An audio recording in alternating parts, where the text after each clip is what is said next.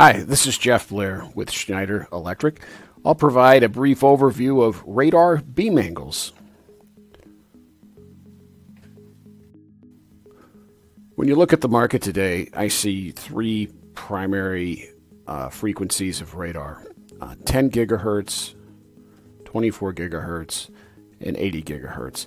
And these gigahertz may fluctuate a little bit each way. 77 gigahertz I've seen, 26 gigahertz, 8 to 12 gigahertz, things like that. But these are just for general purposes, three different frequencies of radar. What's interesting about radar is the lower the frequency, the wider the beam. So I'll show you the extremes here. So at 10 gigahertz, a typical 10 gigahertz radar with a 3-inch horn would have a 32-degree beam angle.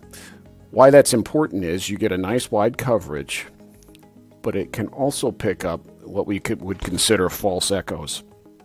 Now, every radar I'm aware of on the market can actually blank out obstacles. So if you see my crudely drawn thermal wells here protruding into the tank, this radar might project its beam, and it might say, hey, at this height I see an obstacle, this thermal well. And at this height, I see an obstacle, a thermal well, and then I also see the actual liquid level we're trying to measure. What you as a user could do is tell the radar, ignore this, that's not the level, that's a thermal well, and ignore this, that's a thermal well, that's not the level. And the radar goes on and it says, okay, I'm going to ignore these two signals, reflections I get from these, and you go on your way. So when you get to a 24 gigahertz, we notice that the beam gets a little smaller. Remember, the lower the frequency, the wider the beam. So as we get down to a much higher frequency, we're going to see a smaller beam. But here at 24, we're kind of in the middle. So we've got a 3-inch drop antenna on this one, a 9-degree beam angle, and the same size tank, same dimensions. It's going to miss the thermal well completely. Doesn't touch it. Same thing here at the bottom.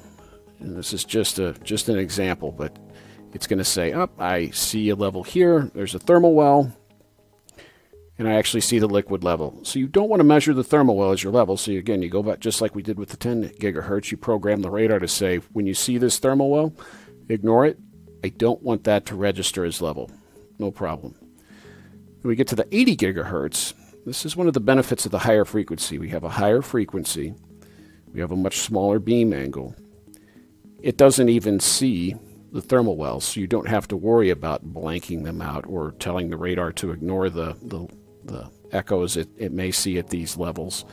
So again, we just eliminated the problem.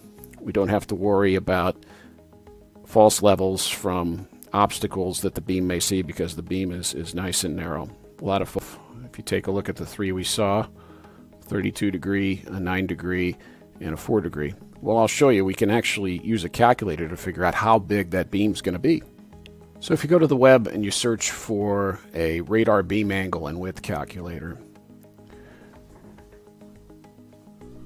you can find a variety of things. And this particular one, I will show you the easiest thing to do is let it load and then download it so you can work offline.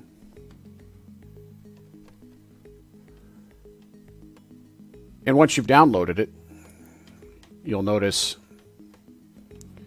you can plug in different heights in here. So let's go with the 75 feet down here, and you can see different variations as to how big that beam will actually be. Beam size, width in feet, from a 2-inch NPT antenna, 26.4 feet wide, to the 24 gigahertz 6-inch drop antenna, 5.2, and so a little over 5 feet for a 2 3/4-inch lens antenna from an 80 gigahertz radar. So back to the, if you remember the nozzle and the valve we looked at, we could actually figure out if we plugged in 75 feet and we wanted to go with the most narrow beam we could find, that would be an 80 gigahertz with the 2 3/4-inch lens. We've got our 4-degree beam angle. So it's 75 feet all the way at the bottom of the tank. If you remember, if we had 5.2 here, we could see 5.2 feet. That's how big that beam's going to be at the bottom of the tank.